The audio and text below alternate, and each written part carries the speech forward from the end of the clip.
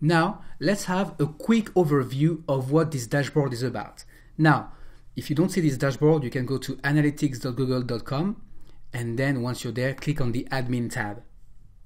Once you're there, you will see different accounts. Right now, I have 2 accounts, but you may only have 1. The reason why I have 2 accounts is because I showed you one for a website and one for an app. So you can have multiple accounts.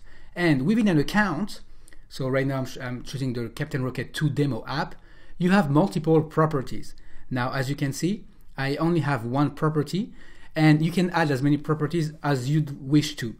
Now, each property gives you a tracking ID. And why would you want to have different tracking IDs? Because sometimes you want to split your data for, let's say, one for your website, one for your mobile app.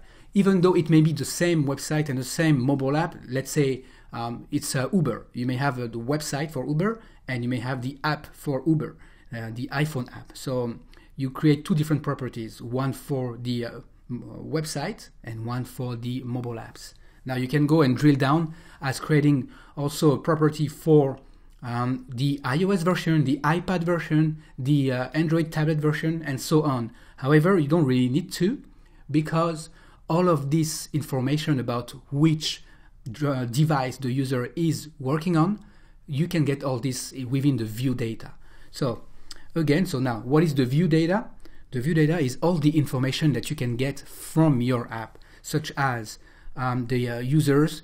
You can manage different users that are on it. What is the goal? And you can add e-commerce settings so that you can track e-commerce. So all of this can be set within this view. Now, if you create a new property, you will have a different view. So make sure that you have at least 1 account, 1 property, and 1 view. That's what's important. You need to have these 3, okay? All right.